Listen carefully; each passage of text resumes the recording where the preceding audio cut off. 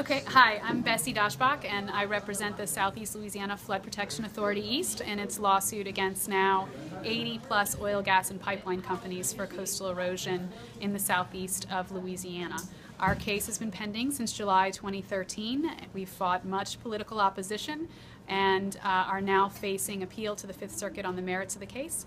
The case is a hard one, but as I've said before, sometimes doing the right thing means doing the hard thing, and we hope that the case will come to successful resolution for our client and for the people that it is stationed to protect.